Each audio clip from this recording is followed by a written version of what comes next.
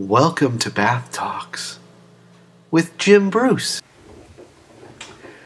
Hi everybody, welcome to Bath Talks Road Edition. I'm on the road right now doing stand-up. The bubbles, not nearly as impressive as normal because Amore RC wasn't able to come on the road. That's the kind of thing that makes you appreciate good technical work, because the bubbles, they're fine, but that's not professional bubbles. These are the bubbles of an amateur. So much thanks to Amore for the usual quality of the bubbles. But there are bubbles, and there's a bathtub. Actually, pretty amazing bathtub. So I'm on the road right now doing stand-up. I was in Laughlin, Nevada, Sho Lo Arizona, and Phoenix, respectively, at the Edgewater Casino, the Honda Casino, and the Grid in Mesa, Arizona, doing comedy. Really had a lot of fun. Before I move on, I'd just like to show you a quick clip of one of the shows I did. This would be the first night at the Edgewater Casino in the Inferno room. So let's take a look at that right now. Recently we celebrated our anniversary, which was nice. This is how my wife wanted to celebrate. This was her idea, I promise you, not my idea. She wanted to celebrate by going out and having car sex. You know what car? Yeah, really. I'm in my 40s.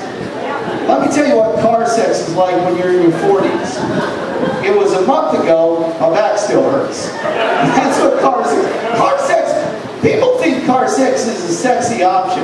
Car sex is not a sexy option. Car sex is what you do when you don't have an option. That's what you do. You know my favorite place to have sex? A comfortable bed. That's my favorite place. Anytime I hear somebody had car sex in their 40s, all I ever think is, that's too bad you're homeless. That sucks.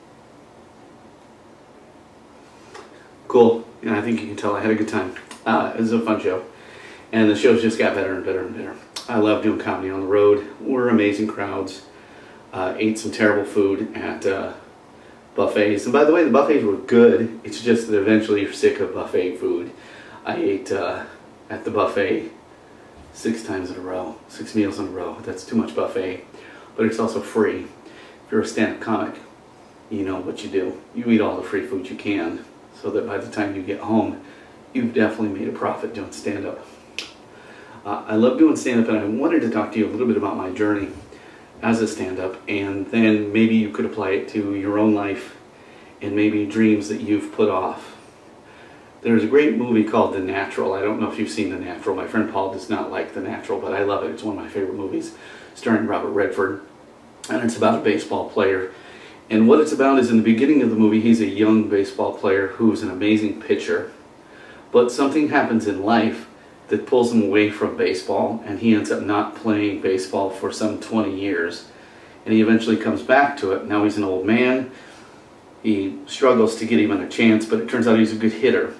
And he gets a second chance at fulfilling his dream of being a professional baseball player. And sometimes I look at that and I can relate to it as a stand-up, because I was always very natural at stand-up. Stand-up was one of my few gifts. You know, I was able to do it when I was very young, and I was pretty good at it. You know, I could get laughs, and I could get bookings, and I could get rebookings. And then in my mid-20s, I went through a major depression. And at the time, I didn't really identify that that was a depression. I just didn't feel like doing anything.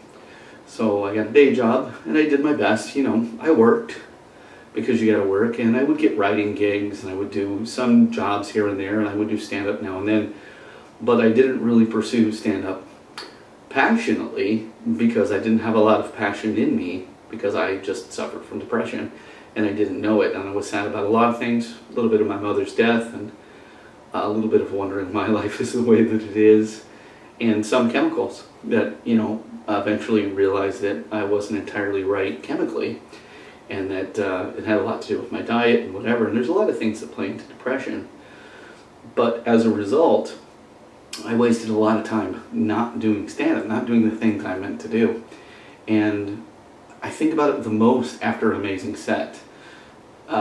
Saturday and Sunday and Monday. I mean, goodness knows I had these 3 amazing sets with audiences coming up to me and thanking me for what I had done, and how much fun they had, and how funny I was, and they would quote jokes to me, which, as a comic, I tell you, I love that. I love after a set if somebody says, "Oh, that joke," and they quote it correctly, blows my mind.